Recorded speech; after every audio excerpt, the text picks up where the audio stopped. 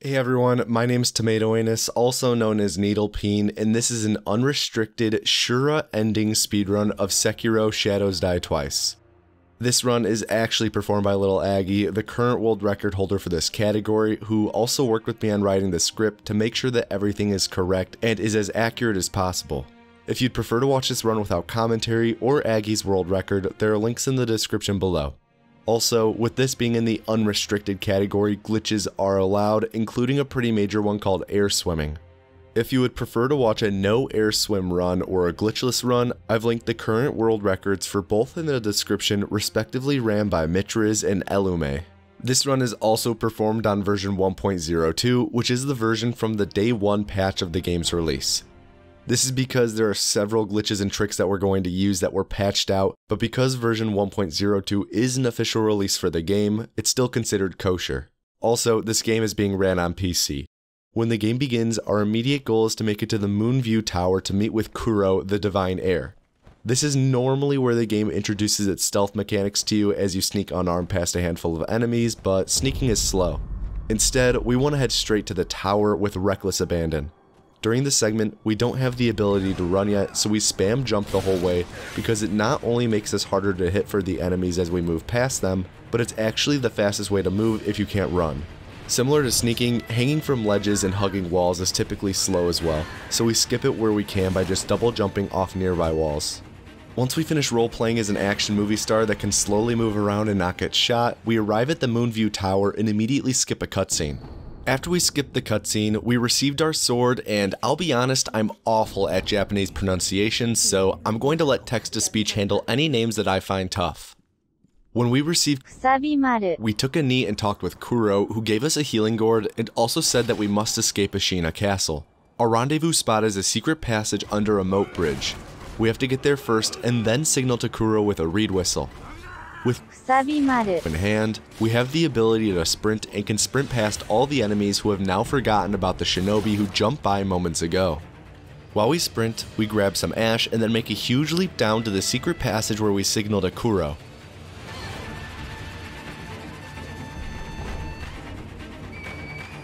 This triggers another cutscene that we skip, after which we can cuss ourselves by hitting our head on the ceiling a few times in the name of moving slightly faster in this area where we can't sprint. At the end of the tunnel, we emerge into a silver grass field and trigger another cutscene, leading to a fight against Genichiro. This fight has the same outcome whether you win or lose, so for the sake of speed, we just take the L immediately and skip the cutscene.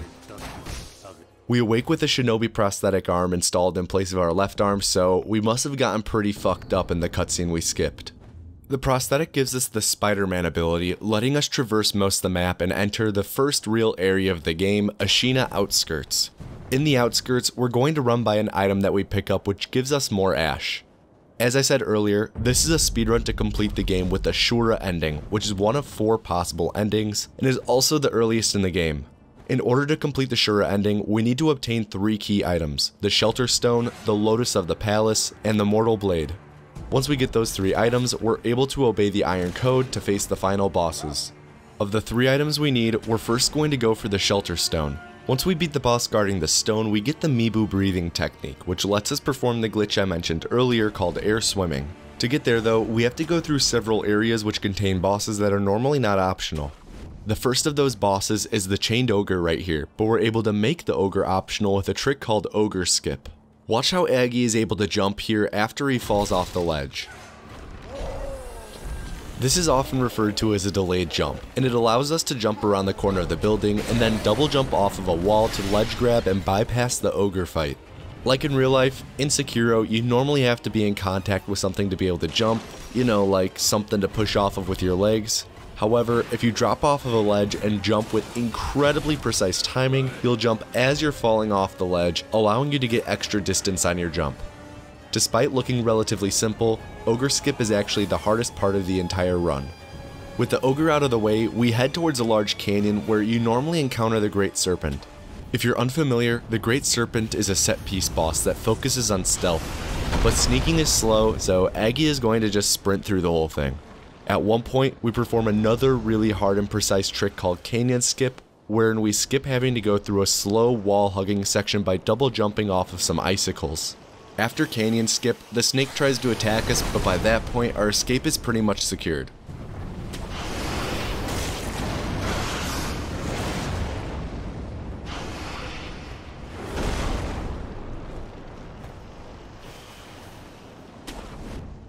When we emerge from the canyon, we arrive at Ashina Castle, where we grab a sugar that we save for later.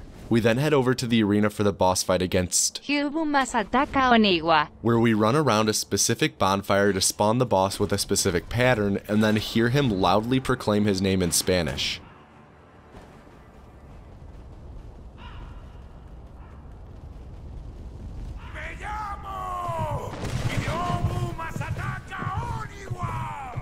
We then perform a skip for this boss called Horse Skip, where we climb a tower and perform a delayed jump off of it to ledge grab on a perimeter wall to be able to exit the arena.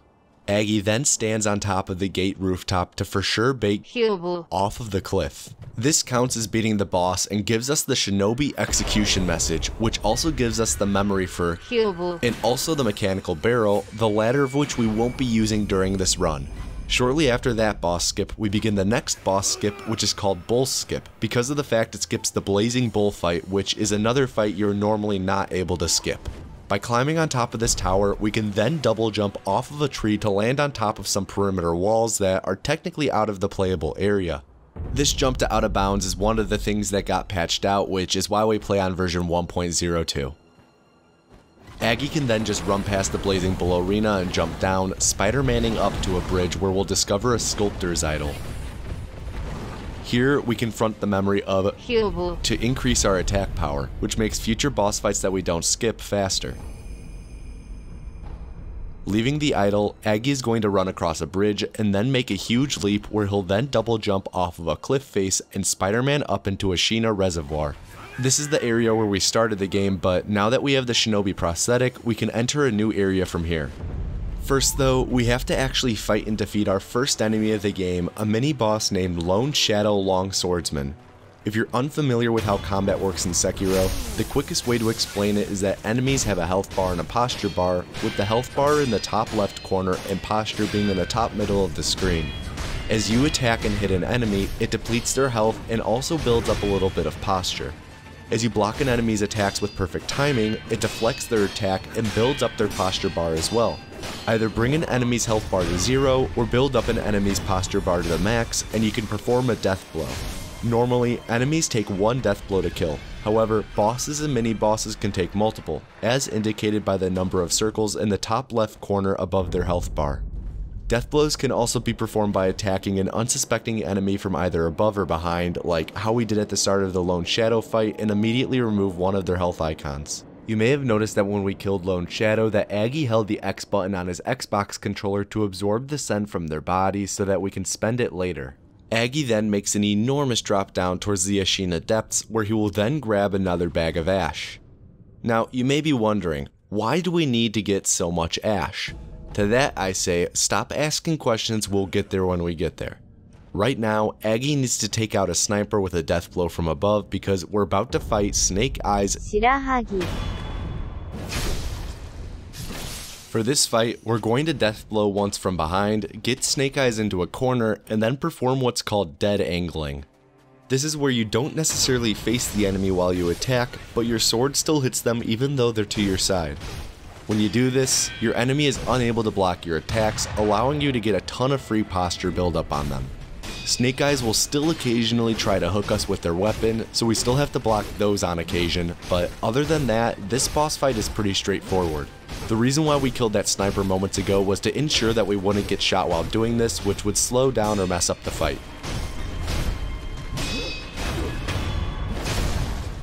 Aggie then runs through the disappearing fog wall, collecting the send from Snake Eye's body in the process. We then run through a boss arena where we would normally fight the second iteration of a certain boss. However, because we haven't fought that certain boss yet, the second iteration doesn't spawn, leaving this place empty save for a few spots where we can Spider-Man up to bring us to the hidden forest. Here, we're going to run along some trees, avoiding a large black cock that can really fuck you up if it hits you, and then we'll drop down to grab a sugar. This sugar halves our max vitality and posture while giving us a sizable boost to attack power, but we're gonna save it for later. We also then run over to another item that we pick up, which are snap seeds. The primary use of snap seeds are to break the effect of an enemy's illusion technique, and they come in handy in an upcoming boss fight, but we'll get there shortly. Normally in this area, you have to go through a minor detour to face off against the Glutton. This would lead us to an elevated section, allowing us to enter the temple to fight the Mist Noble. Instead, with some precise movement, Aggie is able to double jump off of a tree, land on a specific branch, and then jump straight to the temple to body the fuck out of the Noble. This boss is so easy that on most websites that lay out strategies for bosses and mini-bosses, just say to hit him and that's it. With the Mist Noble defeated and the fog clearing, we run to the now cleared area and make a huge leap down towards the Mibu village, Spider-Manning a branch at the last second to not take fall damage. Mibu village proper is a pretty straightforward section that consists of mainly just running past all the enemies. We'll eventually make it to a river that we'll swim up, and from there we'll Spider-Man up onto a bridge. This all is leading up to the boss from whom we receive the Mibu breathing technique. The boss in question is the corrupted monk, and what we're about to do to it is illegal according to the 8th Amendment because it's going to be cruel and unusual.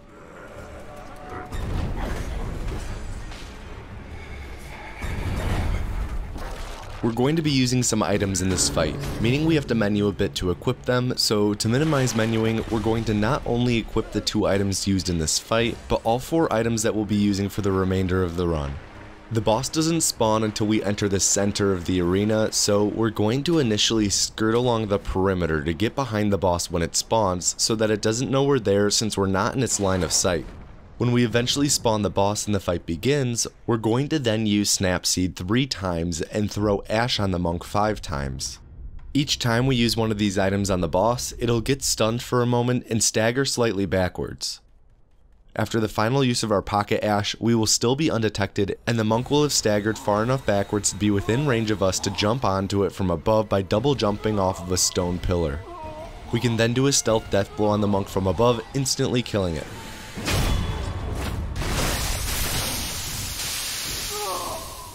After killing the boss, and as soon as the Shinobi execution message pops up, Aggie quits to the main menu and reloads his game, which causes for the stone door to instantly open.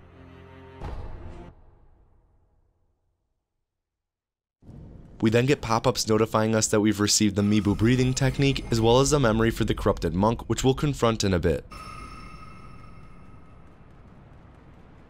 Once we grab the shelter stone, we choose to get sent back to our last communed idol to return to the Sheena castle, and it's now time to break the game wide open.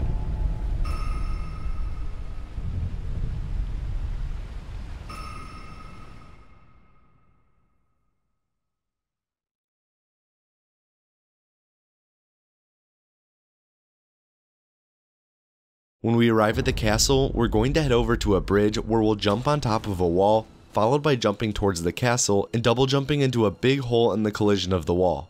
This puts us out of bounds, where we then jump down into some water that exists in the void. We now pretty much have free reign over the game world, being able to just swim to wherever we want, regardless of if there is water normally in a place we're at. This is why it's called air swimming, because by diving underwater in this out of bounds area, we can pretty much swim in the air. The main issue with this glitch though is that you still have to access the areas in the order that you would normally go through them while in bounds. If you don't, there's a good chance the game will crash or kill you via death planes, which is obviously bad. To make sure the game loads the areas in the correct order, we have to go near the surface in some spots and also surface in the abandoned dungeon. This is then followed up by quitting to the main menu to ensure everything loads properly, but once we do that, we can air swim to and through Temple.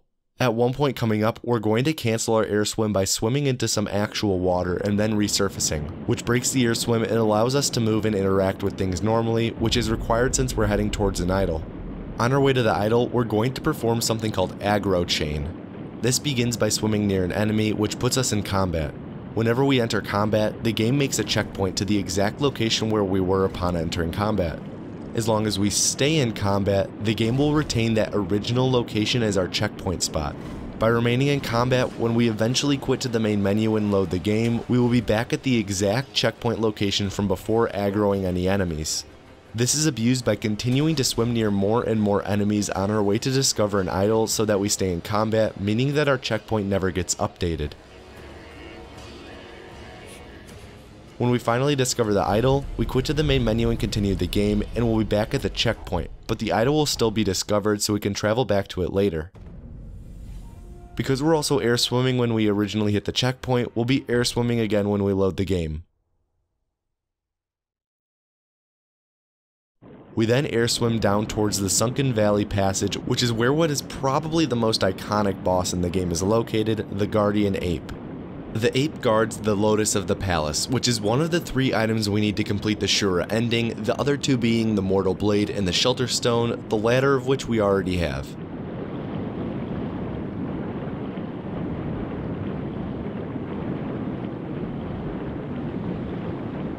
Instead of fighting the ape though, Aggie is going to perform some precise out of bounds that begins with a really scary jump to get back inbounds. This jump is actually so tough that Aggie switches to a mouse and keyboard to perform the directional movements with increased precision. This whole section though is filled with difficult and risky movement, accentuated by the fact that the ape can throw its literal shit at us, which is not very ideal. After a difficult battle with not only the tough movement but with the camera as well, we're able to interact with and grab the Lotus, and then use the homeward idol to go back to the idol we discovered at Temple. From one primate to another, we're now going to perform a skip to get to the folding screen monkeys fight, which is required to unlock the Inner Sanctum location, which is where we get the Mortal Blade. The folding screen monkeys arena is actually loaded underneath the map we're on, so after using a sugar to make us harder to detect, Aggie performs a double jump off of a tree to clip into some rocks and drop underneath the map. As we fall, we'll eventually be prompted with the ability to Spider-Man, which puts us into the actual boss arena. This fight consists of 4 different enemies and is usually a test of your ability to problem solve and stealth around. 3 of the monkeys represent the 3 wise monkeys who embody the proverb "see no evil, hear no evil, speak no evil," with there being a 4th monkey representing the "do no evil" monkey from the Analects of Confucius. The monkey wearing green has really good hearing and will hear you from far away, but has poor vision. The monkey wearing orange has both poor hearing and vision, but is very loud and will alert the other monkeys to your presence if it detects you. The monkey wearing purple has really good vision and will see you from far away, but has poor hearing. The 4th monkey is invisible, as it's often forgotten today when the proverb is referenced. Because we use the sugar, none of the monkeys were able to detect us in time, as Aggie takes out the Hear No Evil monkey, followed by the Speak No Evil monkey, then the Do No Evil monkey, and lastly the See No Evil monkey. With the monkeys taken care of, we're then brought to the Inner Sanctum. As I said earlier, this is where we get the Mortal Blade, and we can actually get it now. However, there's currently a boss waiting to fight us in the same arena where we fight the final boss, which is normally required to be defeated first in order to access the folding screen monkeys fight. Grabbing the Mortal Blade now without evicting the first boss who's waiting for us makes everything get crossed up and soft locks the game. While we were at the Sanctum, we bought some spirit emblems with the sen we've been picking up, and we confronted the memories of the monk and monkeys to increase our attack power before we traveled back to Ashina Castle. We now have to climb up the castle to get to the very top where a familiar foe will be waiting for us. Rather than climbing though, we're just going to air swim all the way back up to the top to trigger the cutscene, which removes our air swim and begins our rematch against Genichiro, the guy who gave us a battlefield amputation earlier.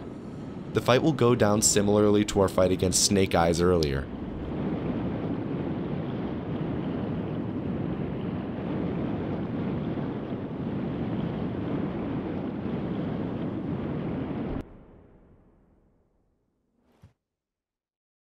Right away, Aggie will bait him into a corner by jumping over him when he's trying to attack us. Aggie then is going to dead angle Genichiro and attack with a specific cadence to get the same attack animation over and over, ensuring that our blade actually connects with him. Genichiro is pretty much helpless, although on occasion he can attack us with his bow. This causes us to lose a little bit of time, but is no issue because we can just pick right back up with our attacks.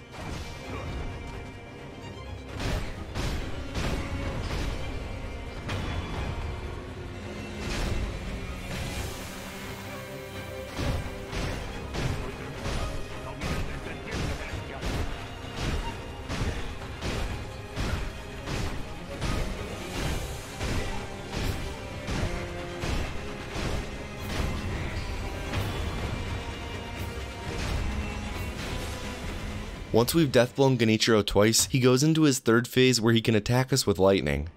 Right away, we use a sugar to increase our posture damage and half our health, and then begin our fight against Genichiro. In this fight, we pretty much just attack non-stop and deflect Genichiro's lightning attacks back at him whenever he uses them. With perfect RNG, he'll use it twice right away, letting us kill him quickly.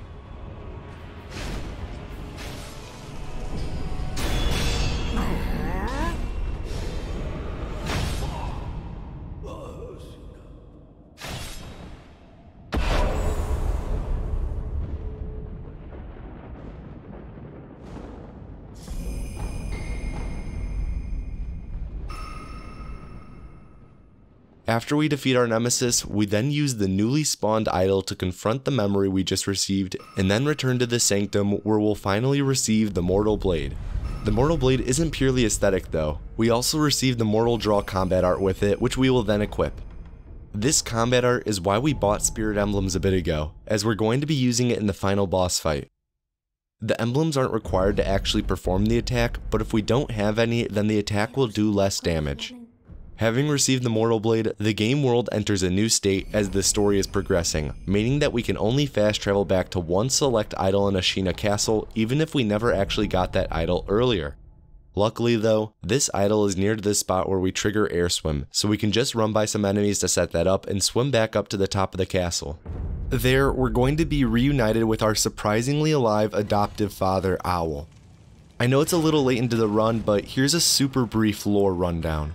The main goal of the game is to collect all 3 items from earlier, which are required to perform the Immortal Severance ritual so that we can remove Kuro's dragon heritage so no one will fight over him anymore to gain immortality. As a shinobi, we serve 2 people, our father Owl and our master Kuro. According to the Iron Code, the parent is absolute and we must obey them over all else, despite the fact that our father is trying to obtain the dragon heritage from Kuro to become immortal. If we choose to obey the Iron Code, that leads to the Shura Ending, where we fight the 2 people who protect Kuro from our betrayal. This being a Shura Ending run, we obviously choose to betray Kuro and obey the Iron Code, which leads to 2 final boss fights. The first fight is against Emma, the Gentle Blade, but don't let her name fool you, Emma is spooky. Right away in our fight with her, we use a sugar. For the most part, this fight consists of mostly alternating attacks and deflections, which keeps Emma in a rhythm and typically prevents her from going from spooky to super spooky. Sometimes though, the rhythm will be broken and Aggie will have to wait for her to attack again, losing us precious seconds, however that didn't happen here. Once we finally built up her posture all the way, we can deliver her a death blow where she spits an insult in our face with her dying breath. This leads us into the final fight of the game, and we pop another sugar right before the cutscene before it. This fight is against Isshin Ashina, and is more of an actual fight than any of the other ones. Aggie will keep up the pressure whenever possible to build up Isshin's posture, and have to dodge some attacks, like the one you're supposed to normally use the Makiri counter for, which we never attain the skill book of. Sometimes, Isshin will charge up a super strong move, which is when we use the Mortal Draw combat art to interrupt them, after which we go right back to attacking. He only does this attack during his second health bar though, and it will always be the first attack he uses in that phase. Once we're able to fully build up and break his posture twice, and deliver the final death blow, the fight is over. The run officially ends when the credits begin playing.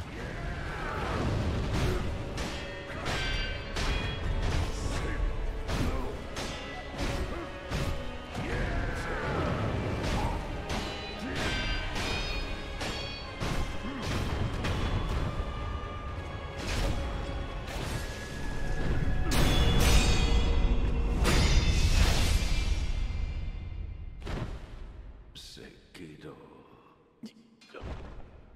No tenía que ser.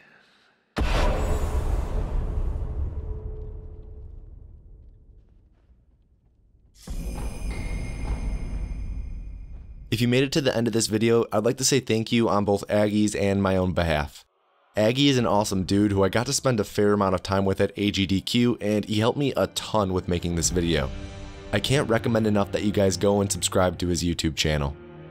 Also, thank you to those of you who have chosen to support the channel on Patreon. It makes a world of difference, and while it's completely unnecessary, you all choose to support anyways, and that means a lot. I hope you all, patron or not, enjoyed this run, and if you have any feedback on it or recommendations for other runs to cover or videos to make, I recommend you join my Discord and head over to the video discussion and recommendation channels, link is in the description. This was a Shura Ending speedrun of Sekiro Shadows Die Twice. I've been tomatoanus, and I hope you have an above average day.